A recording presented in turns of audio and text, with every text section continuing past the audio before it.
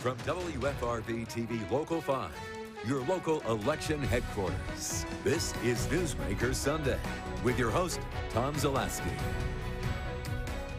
Good morning. Welcome to Newsmaker Sunday. I'm Tom Zaleski. We continue our look at the candidates for mayor of Green Bay. And our next candidate, Paul Boucher, a Green Bay native. He holds a Bachelor of Science degree, sociology in UW-Madison. A lifelong resident of Green Bay. He has run for office before, seeking the office of Wisconsin State Treasurer and a spot on the Green Bay School Board, which he is currently doing as well. And Paul Boucher joins us now for Newsmaker Sunday. Welcome, Paul. Thanks so much for being here. Tell us a bit more about yourself. Well, I'm, like you said, I'm from Green Bay. I went to East High School, and I went to college at UW-Madison, got a degree in sociology. I ran track, Big Ten meets, and the whole NCAA experience. Right. I then, after graduation, I came back to Green Bay, and there really wasn't a lot of opportunities for me and a lot of my friends who went to college. So one by one, we left, and I moved to Washington, D.C., where I got a job at Georgetown University. I worked in the registrar's office and helped with the computer conversion process. They used to have the batch computer systems, which is archaic compared to what we have now. Mm-hmm. And after I helped at the main campus, I was promoted to the Law Center registrar's office on Capitol Hill. And I helped them with their computer conversion. And I learned a lot of things, met a lot of people. And after that, I came back to Green Bay to try to remember why I even left in the first place. So what was the trigger that made you decide you wanted to run for mayor?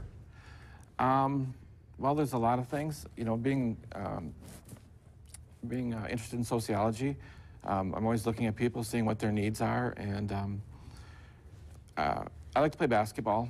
And I go to the parks. And they've had the same layout at the parks for many years, where they have a design, and it's been very stationary, just painted white lines. So I've been going to the Parks Department asking them to paint the basketball courts, mm-hmm. just something, whether it's a canvas and you paint a mural, or paint the lines, or just make it more interesting.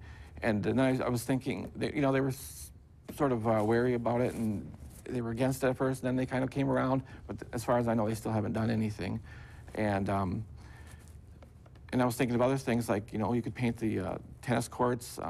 We have hundreds of miles of gray fences, and I thought, you could just as easily have colored fences, and you could put, they have, a lot of people have patio pavers in their backyard, and some people can't afford that, or if they rent, it's not possible.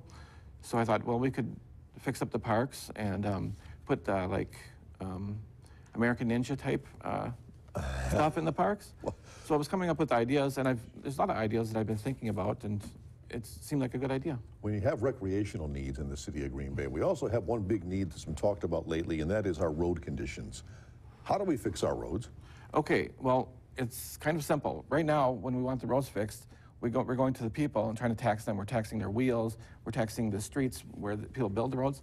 What we need to do is find other sources of revenue, like tourism. Mayor Schmidt brought in the Zip and Pippin, and it made money, and it's paid for itself, and it's paying for other things. If we bring tourism in, instead of going to the people of Green Bay and asking for more money, tourism will bring in money, and will be things like roads will be a minor factor. Right now, they're replacing the roads at 1% of the roads per year, and usually like 3% is a better number to make sure all the roads stay healthy. Right. I know in Japan and other places in the world, they have different types of concrete, that are made for things like earthquakes, and with frost, it really takes a toll on the road. So maybe a better quality concrete to help the roads last longer. And you'd go back to that one, the 3% instead of the one that we're at right now. We are going to continue with Paul Boucher right after this, so please stay with us.